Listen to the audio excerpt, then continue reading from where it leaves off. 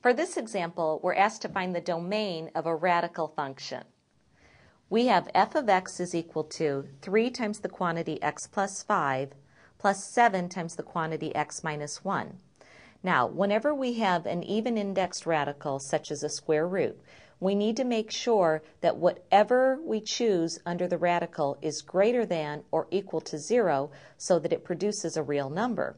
So first of all, we just need to look at our first radical, and then we'll look at the second one, and I'm going to use a number line to help us come up with our answer. So we want to make sure when we have an even-indexed radical, such as a square root, that we have what's underneath the radical greater than or equal to 0. 0 is fine, it just needs to be greater than or equal to 0.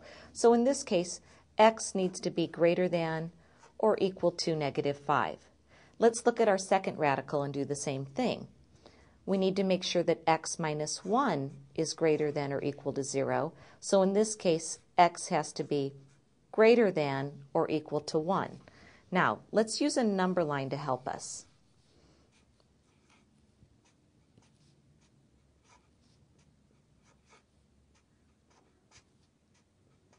Okay, we have for our first piece of information, x has to be greater than or equal to -5. So on the number line, it would look like this. I should add a 1 right here. And the other piece of information we have is that x needs to be greater than or equal to 1, which really looks like this. So, how do we write the domain for this function f of x?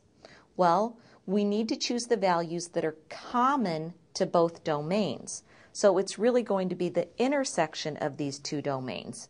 In other words, I can't choose a number to the left of 1 on the number line. For example, what if I wanted to include 0 in my domain for this entire function?